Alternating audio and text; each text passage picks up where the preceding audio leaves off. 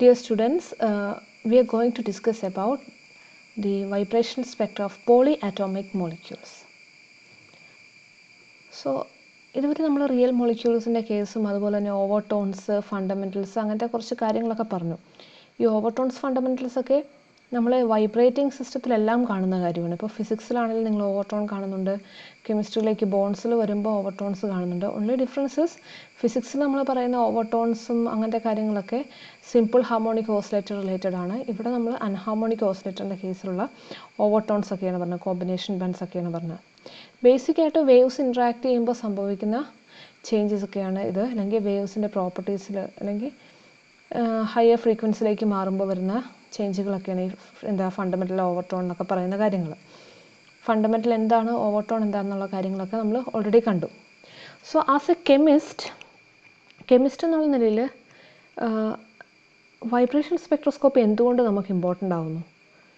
Chemist എന്നുള്ള നിലയിൽ vibrations നമ്മൾ എന്തിനാണ് IR സ്പെക്ട്ര എടുക്കുന്നത്? നമ്മളൊരു കോമ്പൗണ്ട് സിന്തസൈസ് ചെയ്തു.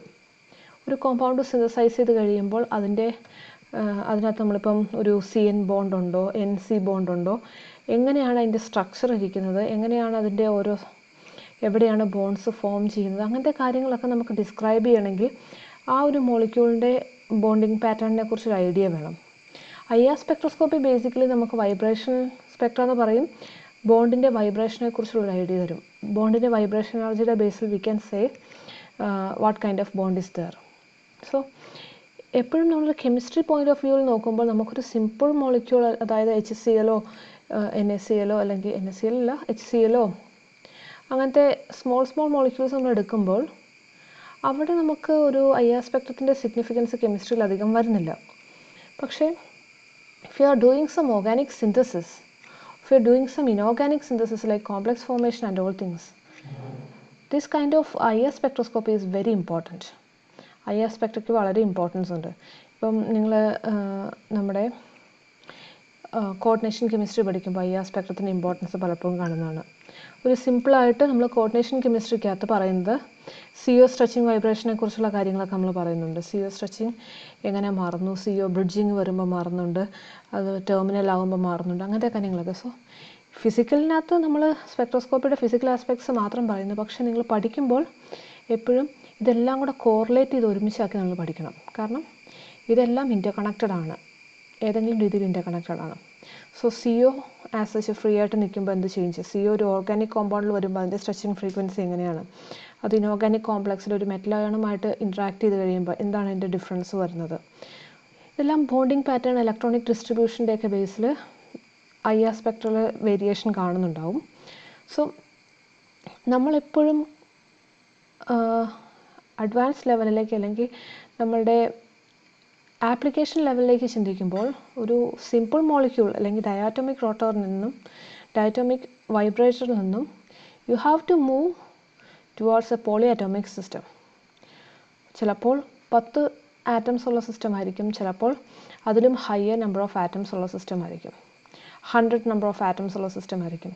So you have to move from this simple concept of A diatomic vibrator to a polyatomic molecules whenever you are trying to apply these particular concepts in your real life.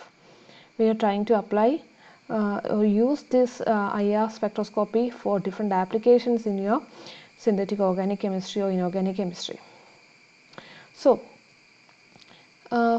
first and foremost ആയിട്ട് നമ്മൾ polyatomic മോളിക്യൂൾസിൻ്റെ case പറയുമ്പോൾ നമ്മൾ describe ചെയ്യാൻ ഉദ്ദേശിക്കുന്നത് degrees of ഫ്രീഡത്തിനെ കുറിച്ചാണ്. What is degrees of freedom? A degree of freedom is an independent physical parameter in the formal description of the state of a physical system. ഒരു physical സിസ്റ്റത്തിൻ്റെ describe ചെയ്യാൻ വേണ്ടി നിങ്ങൾ യൂസ് ചെയ്യുന്ന ഒരു ഫിസിക്കൽ സിസ്റ്റത്തിൻ്റെ state describe ചെയ്യാൻ വേണ്ടി നിങ്ങൾ യൂസ് ചെയ്യുന്ന ഒരു ഫിസിക്കൽ പാരാമീറ്ററാണ്, ഇൻഡിപെൻഡൻറ്റ് ഫിസിക്കൽ പാരാമീറ്ററാണ് ഡിഗ്രീസ് ഓഫ് ഫ്രീഡം. നമ്മൾ തെർമോഡൈനാമിക്സിനകത്ത് കാണുന്നുണ്ട്, ഫേസിനകത്ത് കാണാറുണ്ട് ഡിഗ്രീസ് ഓഫ് ഫ്രീഡം എന്നൊക്കെ ഉള്ളത്. F എന്നൊക്കെ പറഞ്ഞിട്ടുള്ള F = C-P+2 എന്നൊക്കെ പറഞ്ഞിട്ട് ഫേസിനകത്ത് ഇക്വേഷൻസ് ഒക്കെ ഉണ്ട്. So this is actually A concept or A parameter, independent physical parameter that is use to describe the state of A physical system. Spectroscopy consider ചെയ്യുമ്പോൾ എന്താണ്, നമ്മൾ സ്പെക്ട്രോസ്കോപ്പിൽ ഒരു മോളിക്യൂളിനെ ഒരു സിസ്റ്റമായിട്ട് അസ്യൂം ചെയ്യുന്നു. ഇതൊക്കെ നമുക്ക് എക്സ്ട്രാപോളേറ്റ് ചെയ്ത് പല ഫീൽഡിലേക്ക് പോകാൻ പറ്റും. മോളിക്യൂൾസിനെ നമുക്ക് ഇപ്പം കീലേറ്റിംഗ് മോളിക്യൂൾസ് ആണെങ്കിൽ അല്ലെങ്കിൽ ഒരു ഓൾട്ടർനേറ്റീവ് ഡബിൾ ബോണ്ട് ഉള്ള കേസൊക്കെ ആണെങ്കിൽ നമ്മൾ അതിനെ 1 ഡയമെൻഷണൽ ബോക്സിലുള്ള മോളിക്യൂൾസ് എന്നൊക്കെ പറയും. സോ ഇവിടെ നമ്മൾ പോളിയാറ്റോമിക് മോളിക്യൂൾസിനെ ഒരു ഫിസിക്കൽ സിസ്റ്റമായിട്ട് അസ്യൂം ചെയ്യുന്നു. അതിൻ്റെ സ്റ്റേറ്റ് ഡിഫൈൻ ചെയ്യാൻ വേണ്ടി you can use independent physical parameters, and these parameters are termed as degrees of freedom. ഒരു മോളിക്യൂൾ കൺസിഡർ ചെയ്യുമ്പോൾ how many degrees of freedoms are possible for a molecule? If that molecule has n atoms, that molecule can have 3n degrees of freedom. n atoms ഉള്ള ഒരു molecule ആണെങ്കിൽ n 100 ആകാം, 200 ആകാം, അല്ലെങ്കിൽ n 2 ആകാം, 3 ആകാം, എത്ര വേണമെങ്കിലും ആകാം. The molecule which has n atoms will be having 3n degrees of freedom, and all these 3n degrees of freedom will be a sum of translational, rotational and vibrational degrees of freedom. Translational degrees of freedom-ത്തിൻ്റെയും rotational degrees of freedom-ത്തിൻ്റെയും അതുപോലെ തന്നെ vibrational degrees of freedom-ത്തിൻ്റെയും കൂടി sum total ആയിരിക്കും ഈ 3n degrees of freedom. So whenever you are describing the physical state of a system, you can describe the system by using 3n degrees of freedom, and these 3n degrees of freedom will be comprising the translational, rotational and vibrational degrees of freedom ഒരു മോളിക്യൂളിൻ്റെ കേസിൽ. Now the molecule is free to move in 3-dimensional space as a whole without change in shape. 3-dimensional സ്പേസിൽ അതിന് move ചെയ്യാൻ പറ്റുന്നുണ്ട്. അതിൻ്റെ shape change ചെയ്തില്ല, vibrational changes ഇല്ലാതെ, rotational changes ഇല്ലാതെ it will be able to move in that space. Space എന്ന് പറഞ്ഞിട്ടുണ്ടെങ്കിൽ നമ്മൾ XYZ കോർഡിനേറ്റ്സിൻ്റെ വിത്തിൻ ആ ഒരു മോളിക്യൂളിന് മൂവ് ചെയ്യാൻ പറ്റും. So that is translational degree of freedom. The movement in a particular space. The coordinates needed to specify the location of center of mass of the molecule is 3. അതായത് അങ്ങനെ move ചെയ്യുന്ന ഒരു മോളിക്യൂളിനെ നിങ്ങൾക്ക് ഒരു ബോക്സിലാണ് ആ മോളിക്യൂൾ എക്സിസ്റ്റ് ചെയ്യുന്നതെന്ന് വിചാരിക്കുക. Suppose that is present in a cubical box, and in order for specifying the position of that particular molecule, suppose ആ മോളിക്യൂൾ മാത്രമേ ഉള്ളൂ ബോക്സിൽ, ആ മോളിക്യൂളിൻ്റെ പൊസിഷൻ നിങ്ങൾക്ക് സ്പെസിഫൈ ചെയ്യണം. This molecule will be undergoing translation motion in all directions, and if you want to specify that position of the molecule in space, you have to specify the location of center of mass. പൊതുവെ centre of mass use ചെയ്തിട്ടാണ്, അല്ലാതെ ഓരോ ആറ്റത്തിൻ്റെയും കേസല്ല നമ്മൾ പറയാം, centre of mass use ചെയ്തിട്ടാണ്. You have to specify the location of centre of mass using 3 coordinates, XYZ coordinates വെച്ചിട്ട് നമ്മൾ specify ചെയ്യും. അങ്ങനെയായിരിക്കും നമുക്ക് ആ ഒരു മോളിക്യൂളിൻ്റെ സെൻറ്റർ ഓഫ് മാസ് അല്ലെങ്കിൽ മോളിക്യൂൾ ഏത് പൊസിഷനിൽ നിൽക്കുന്നു എന്ന് പറയാൻ പറ്റുന്നത് in the space. 3 translational degrees of freedom arises in this way. അങ്ങനെയാണ് 3 translational degrees of freedom. So 3n degrees of freedom will be there for a particular molecule, where n is the number of atoms present in the molecule. So 3n degrees of freedom ഉണ്ട്. അതിനകത്ത് 3 degrees of freedom will be corresponding to the 3 translational degrees of freedom, and remaining there will be 3n minus 3 degrees of freedom. 3n minus 3 degrees of freedom, and this 3n minus 3 degrees of freedom will be combination of degrees of freedoms of rotational and vibrational motion. Rotational degrees of freedom-ത്തിൻ്റെയും vibrational degrees of freedom-ത്തിൻ്റെയും ഒരു some ടോട്ടലാണ് 3n minus 3 വരുന്നത്. So these are non-translational internal modes of the molecule. അതായത് rotation and vibration മോഡ്സിൻ്റെ കാരണമാണ് ഈ 3n minus 3 degrees of freedom വരുന്നത്. Now we can classify the molecules into non-linear as well as linear molecules. Non-linear molecules like water നിങ്ങൾ consider ചെയ്യുകയാണെങ്കിൽ, this is water. ഇതിന് ഇങ്ങനൊരു ആക്സിസിൽ rotate ചെയ്യാം, ഇങ്ങനൊരു ആക്സിസിൽ റൊട്ടേറ്റ് ചെയ്യാം, ഇതിന് പെർപെൻഡിക്കുലറായിട്ട് വേറെ ആക്സിസിലും കൂടെ റൊട്ടേറ്റ് ചെയ്യാൻ പറ്റും. That is already non to you. So 3 rotational axes are possible, 3 rotational degrees of freedoms are therefore a non-linear molecule. ഒരു സിമ്പിൾ മോളിക്യൂൾ ആണ്, വാട്ടർ മോളിക്യൂൾ ആണ് ഇവിടെ കൺസിഡർ ചെയ്ത്. വാട്ടർ മോളിക്യൂൾ അല്ലെങ്കിൽ ഇതിന് സിമിലർ ആയിട്ടുള്ള NO2 മോളിക്യൂൾസ് ഒക്കെ കൺസിഡർ ചെയ്യുകയാണെങ്കിൽ 3 rotational degrees of freedom are possible for this non-linear molecule. So you have 3 translational degrees of freedom which arises due to the motion of that molecule in the space. You have to specify X, Y, Z and there will be 3 degrees of freedom, translation degrees of freedom. There will be 3 rotational degrees of freedom. So totally 3n degrees of freedom ഉണ്ട്. അതിനകത്ത് 3 translational degrees of freedom ഉണ്ട്, 3 rotational degrees of freedom ഉണ്ട്, പിന്നെയുള്ളത് vibrational degrees of freedom ആണ്. So the number of vibrational degrees of freedom will be 3n minus 6. 3n minus 6 degrees of freedom will be therefore a non-linear molecule. The 3n minus 6 modes of vibration possible, internal vibrations are possible for this molecule. 3n minus 6 fundamental or internal vibration will be possible for a non-linear molecule. This is important. So always you will be having 3 translation degrees of freedom. In a non-linear molecule you have 3 rotational degrees of freedom, and totally you have 6 degrees of freedom, and 3n minus 6 vibration degrees of freedom will be therefore the corresponding non-linear molecule. So 3n minus 6 fundamental or internal vibration will be possible. 3n minus 6 fundamentals നിങ്ങൾക്ക് പ്രതീക്ഷിക്കാൻ പറ്റും. Now moving on to the next class of molecule, that is linear molecule. ഒരു linear molecule നിങ്ങൾ consider ചെയ്യുകയാണെങ്കിൽ linear molecule example carbon dye oxide പറയാം. The rotation about bond axis നമുക്ക് consider ചെയ്യേണ്ട കാര്യമില്ല. അവിടെ ഡിഗ്രീസ് ഓഫ് ഫ്രീഡം എന്ന് പറയാൻ പറ്റില്ല. There is no rotation about the bond axis. ഇങ്ങനെ റൊട്ടേഷൻ ഇല്ല. റൊട്ടേഷൻ നടക്കുന്നുണ്ടെങ്കിലും അത് സിഗ്നിഫിക്കൻ്റ് ആയിട്ട് ചേഞ്ച് ഇല്ല, ഇൻട്രാക്ട് ചെയ്യുന്നില്ല. സോ നമ്മളങ്ങനെ ഒരു ചേഞ്ച് കൺസിഡർ ചെയ്യുന്നില്ല. പക്ഷേ perpendicular to this bond axis you can have 2 different axes which can be considered to be significantly increasing the degrees of freedom. Rotational degrees of freedom like contributing to 2 axes ഉണ്ട്, that is perpendicular to the bond axis. So ഇങ്ങനെ 2 degrees of freedom ഉണ്ട്, rotational degrees of freedom. ഈ degrees of bond axis കൂടെയുള്ള rotation possible അല്ല. അതുകൊണ്ട് ഇവിടെ 2 degrees of freedom ആണ് rotational degrees of freedom ആയിട്ട് വരുന്നത്. So 3 plus 2, that is translation plus rotation, will be giving you 5 degrees of freedom. So the total number of vibrational degrees of freedom or number of fundamentals or internal vibration will be 3n minus 5.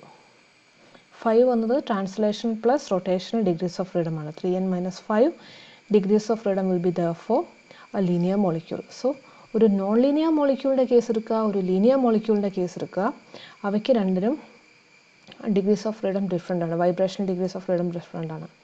Total number of degrees of freedom same ആണ്, that is 3n ആയിരിക്കും.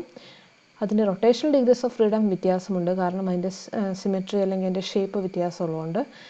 Rotational degrees of freedom 2 ആകാം, 3 ആകാം. Depending on that you will be having 3n minus 6 as well as 3n minus 5 vibration degrees of freedom.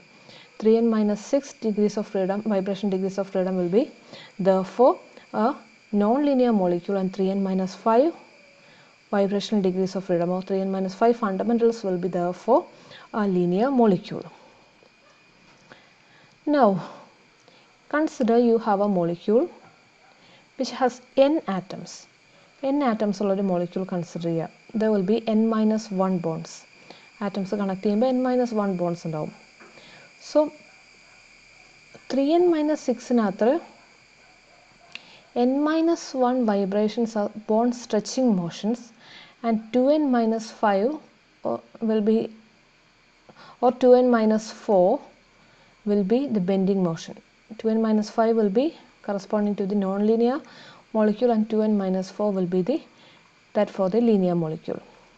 So stretching asymmetric agam, symmetric stretching agam, all this will be coming under n minus 1 vibration. So 3n minus 6 minus n minus 1, that is equal to 2n minus 5. This much bending vibration will be therefore a non-linear molecule. 2n minus 4 bending vibrations will be present for a linear molecule. Normal vibration or normal modes of vibration is defined as a molecular motion in which all atoms oscillate with the same frequency and pass through the equilibrium position simultaneously. Normal modes എന്ന് പറയുന്നത് നമ്മുടെ എപ്പോഴും ഒരു polyatomic molecule അല്ലെങ്കിൽ IR spectrum നമ്മൾ പറയുമ്പോൾ normal modes എന്നുള്ളൊരു ടേമാണ് നമ്മൾ യൂസ് ചെയ്യുന്നത്. So normal mode of vibration is defined as a molecular motion in which all atoms oscillate with same frequency and pass through their equilibrium position simultaneously. So this is normal modes of vibration. So if you have a linear molecule, you have 3n minus 6 normal modes, and if you have a nonlinear molecule, you have 3n minus 6 normal modes of vibration, and if you have 3n minus 5 degrees of freedom, you have if you have a linear molecule, you have 3n minus 5 degrees of freedom and 3n minus 5 normal modes of vibration. So here you can see different molecules: water, H2O2, C2H4, C6H6, C6H6CH3, CO2, etc. So the non-linear and linear molecules ഉണ്ട്. Depending on that, you can find the number of normal modes of vibration for each of these molecules. ഓരോ മോളിക്യൂളിൻ്റെയും normal modes of vibration, depending on whether they are linear or non-linear, you can actually find out. So ഇവിടെ ഓരോന്നും calculate ചെയ്തിട്ടുണ്ട്. This is a simple equation, and simple calculation is also used here. So coming to normal modes of vibration. Complex molecule is likely to have an IR spectra exhibiting a large number of normal vibration. Of course, as the number of atoms increases, you will be having large number of normal modes. The molecular motion in which all atoms oscillate with the same frequency and pass through the equilibrium position simultaneously is termed as normal modes of vibration. Normal vibration.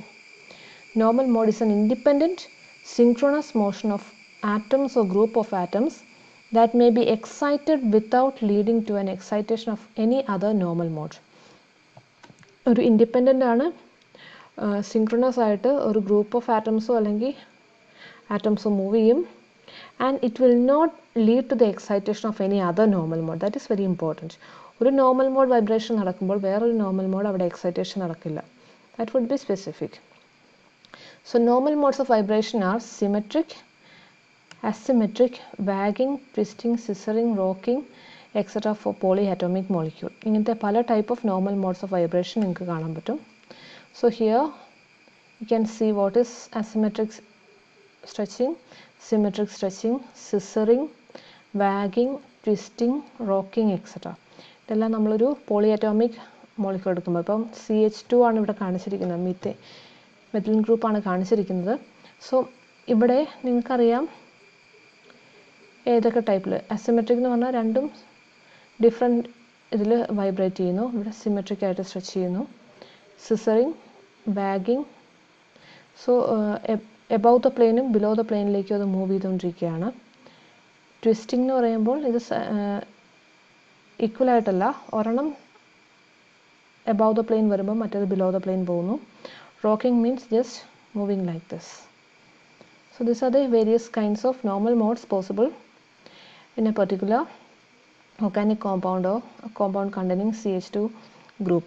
ഇതുപോലെ തന്നെ പല ഗ്രൂപ്പിനും അതനുസരിച്ച് vibrations possible ആണ്. NH2 എടുക്കുകയാണെങ്കിലും OH group എടുക്കുകയാണെങ്കിലും അങ്ങനെയൊക്കെ vibrations possible ആണ്. CO2ൻ്റെ കേസിലും symmetric, asymmetric അങ്ങനത്തെ vibrations ഒക്കെ നിങ്ങൾക്ക് കാണാൻ പറ്റും. So normal modes of vibrations are divided into two different classes: skeletal vibration and group vibration. Skeletal vibration and group vibration. Skeletal vibration involve many of the atoms to much the same extent, and group vibration involve only a small portion of the molecule, the remaining being more or less stationary. ഒരു molecule as such vibrate ചെയ്യുമ്പോൾ നമ്മൾ പറയും skeletal vibration. ഒരു polymer molecule എടുത്തിട്ട് polymer chain complete vibrate ചെയ്തുകൊണ്ടിരിക്കുമ്പം skeletal vibration, ആ സ്കെൽറ്റൻ്റെ corresponding ഉള്ള motion. Group vibration ഒരു particular പാർട്ടായിരിക്കും. ഇപ്പോൾ CO ഗ്രൂപ്പ് ഉണ്ട്, CO ഗ്രൂപ്പ് മാത്രം വൈബ്രേറ്റ് ചെയ്യുന്നു, അല്ലെങ്കിൽ NH2 ഗ്രൂപ്പ് ഉണ്ട്, NH2 മാത്രം വൈബ്രേറ്റ് ചെയ്യുന്നു. അതെല്ലാം ഗ്രൂപ്പ് വൈബ്രേഷൻ നമ്മൾ പറയുന്നു. So skeletal vibration usually comes in the range 1400 to 700 centimeters to -1. Arise from linear or branch chain structures in a molecule. It is seldom possible to assign particular bands to specific vibrational modes. ഇവിടെ നമുക്ക് 1400 to 700 നമുക്കൊരു specific ബാൻഡിൻ്റെ vibration നമ്മൾ പറയാറില്ല. ആ ഒരു റീജിയനിൽ കുറേ bands കാണും. If you are familiar with IR spectroscopy, you can see large number of bands coming in this particular range. And you cannot actually assign a particular mode of vibration or particular kind of vibration to all those bands which are present in this particular region. It is seldom possible to assign particular bands to specific vibrational modes. But importance is that നമുക്ക് ഒരു complex band ആയിരിക്കും. It will be highly unique for a particular molecular structure. ഒരു molecular structureൻ്റെ 1400 to 700 cm⁻⁻1 വിസ്തീർണ്ണമുള്ള ഒരു band വേറൊരു മോളിക്യൂളിൻ്റെ ബാൻഡുമായിട്ട് similar ആയിരിക്കില്ല. Similar ആയിരിക്കും, പക്ഷേ exactly same ആയിരിക്കില്ല. It would be unique for a particular molecule. If you change the substituent, നിങ്ങളൊരു സബ്സ്റ്റുവൻറ്റിനെ മാറ്റി, ഒരു ഹൈഡ്രജനെ മാറ്റി ഒരു CH3 ഇൻക്ലൂഡ് ചെയ്തു, അല്ലെങ്കിൽ ഒരു ഓക്സിജനെ മാറ്റി ഒരു ക്ലോറിനെ ഇൻക്ലൂഡ് ചെയ്തു, അല്ലെങ്കിൽ സൾഫറിനെ ഇൻക്ലൂഡ് ചെയ്തു, അങ്ങനെയൊക്കെ വരുമ്പോൾ this vibration, the pattern will be changing, and you can actually analyze whether the given compound and the compound that of your interest is same that you obtained. അങ്ങനെ ഒരു മെയിൻ ഇമ്പോർട്ടൻസ് ഉള്ളൊരു ഇതാണ് നമ്മുടെ skeletal vibration. And the bands that are coming in this particular range 1400 to 700 cm⁻⁻1 വരുന്ന ബാൻഡ്സിനെ finger print bands എന്നാണ് നമ്മൾ പറയുന്നത്, അല്ലെങ്കിൽ ഫിംഗർ പ്രിൻറ്റ് റീജിയൻ എന്ന് പറയുന്ന ഈ റീജിയനാണ്.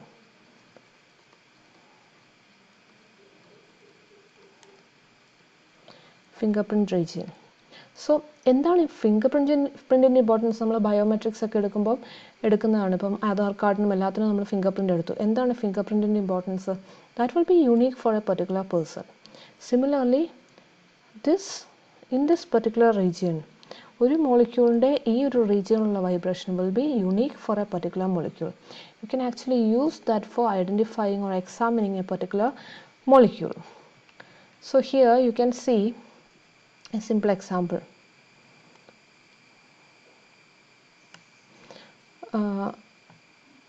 You can actually use this kind of this bands in this region 1400 to 700 range le bands, and you can use this bands to identify the compound or examine the compound. ഈ region bands ne next ഈ region vare varum. So suppose you have a natural product. നിങ്ങൾക്ക് ഇവിടെ കാണിച്ചിരിക്കുന്ന example thymidine എന്ന് പറഞ്ഞ കോമ്പൗണ്ടിനെ കുറിച്ചാണ്. Thymidine, you can synthetically produce thymidine and you can naturally obtain thymidine. You can purify thymidine and get the corresponding pure compound. So naturally obtain ചെയ്ത തൈമിഡിനും synthetic ആയിട്ടുള്ള തൈമിഡിനും same ആണോ എന്ന് അറിയാൻ വേണ്ടിയിട്ട് you can actually do the IR study. You can actually take the IR spectrum of synthetic thymidine, natural thymidine, and compare the finger print region. ആ finger print region നിങ്ങൾ compare ചെയ്ത് നോക്കുക. Finger print region same ആയിട്ട് വരികയാണെങ്കിൽ, identical ആയിട്ട് വരികയാണെങ്കിൽ you can say these two compounds are same. So synthetic product exact correlation വരുവാണെങ്കിൽ you can say there is not even a small difference, not even a small change in the substance. So that is one important application of the fingerprint region. You can actually identify and recognize the particular compound. This is a simple example. So here you can see the above 1400 നിങ്ങൾക്ക് നോക്കുവാണെങ്കിൽ bands എത്ര കുറവാണെന്ന് കാണാം. പക്ഷേ below 1400 അല്ലെങ്കിൽ within the 1400 to 700 range you can see large number of bands. Complex ആയിട്ടുള്ളൊരു സ്ട്രക്ചറാണ് ഇവിടെ കാണുന്നത്. ഇത് സ്കെൽറ്റൽ വൈബ്രേഷൻ ആണ്, ലാർജ് നമ്പർ ഓഫ് വൈബ്രേഷൻ ഉണ്ട്. If you are trying to assign the particular mode of vibration, it will be very difficult, but you can actually compare these vibration modes or compare this region, fingerprint region, with other compounds. So exactly same angle, you can say the compound that you have and the other compound is exactly the same. Now coming to group frequencies, they are almost independent of the structure of the molecule. ഒരു മോളിക്യൂളിൻ്റെ സ്ട്രക്ചറുമായിട്ട് independent ആയിരിക്കും. You can actually use this. നിങ്ങൾക്ക് functional group analysis, ഏതൊക്കെ functional groups present ആണ്, അങ്ങനത്തെ കാര്യങ്ങളൊക്കെ പറയാൻ വേണ്ടി നമ്മൾ യൂസ് ചെയ്യുന്നതാണ് group frequencies. The vibration of light atoms in terminal groups are high frequency while those of heavy atoms are in low frequency. The frequency and consequently their spectra are highly characteristic of the group. ഏത് ഗ്രൂപ്പാണ് present ആയിരിക്കുന്നത് ആ ഗ്രൂപ്പിന് characteristic ആയിരിക്കും ആ ഒരു particular vibration frequency അല്ലെങ്കിൽ group frequency. OH ഗ്രൂപ്പിനുണ്ടാകാം, CH3 ഗ്രൂപ്പിനുണ്ടാകാം, NH2 ഗ്രൂപ്പിനുണ്ടാകാം, CO ഗ്രൂപ്പിനുണ്ടാകാം.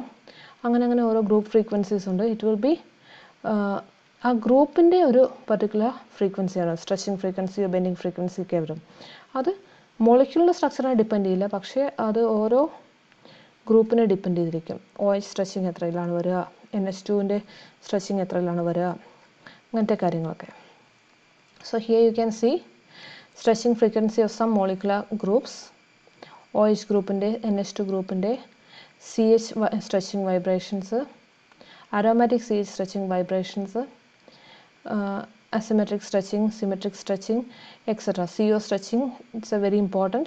CO stretching ഓരോ കോമ്പൗണ്ടിലും മാറി വരുമ്പോൾ അത് ഡിഫറെൻ്റ് ആയിട്ട് വരും. So it is coming within the range 1750 to 1600 ഷാർപ്പായിട്ടുള്ള peaks ഒക്കെ നമുക്ക് ഒബ്സർവ് ചെയ്യാൻ പറ്റും. So this is group frequency. Group frequency skeletal വൈബ്രേഷൻസും different ആണ്. ഗ്രൂപ്പ് വൈബ്രേഷൻസും സ്കെൽറ്റൽ വൈബ്രേഷൻസും ഡിഫറെൻ്റ് ആണ്. So group vibrations you can assign A particular value four range of value four A particular group. ഒരു ഗ്രൂപ്പിന് നമുക്കൊരു particular ആയിട്ടുള്ള value assign ചെയ്യാൻ പറ്റും, that is group frequency. പക്ഷേ ഒരു പെർട്ടിക്കുലർ മോളിക്യൂളിൻ്റെ 1400 to 700 റേഞ്ചിലുള്ള വൈബ്രേഷൻ ആ ഒരു മോളിക്യൂളിൻ്റെ സ്ട്രക്ചറിനെ ഡിപ്പെൻഡ് ചെയ്തിരിക്കുന്ന, അല്ലെങ്കിൽ അതിൻ്റെ ചെയിൻ സ്ട്രക്ചർ എങ്ങനെയാണ് അതിനെയൊക്കെ ഡിപ്പെൻഡ് ചെയ്തിരിക്കുന്ന ഒരു പെർട്ടിക്കുലർ കൈൻഡ്സ് ഓഫ് വൈബ്രേഷനാണ്. ഒരു class of A set of vibrations ആണ് സ്കെൽറ്റൽ വൈബ്രേഷൻസിൽ വരുന്നത്. And this region is termed as finger print region. So this can be used for identifying A particular compound. It can be considered unique for a particular molecule.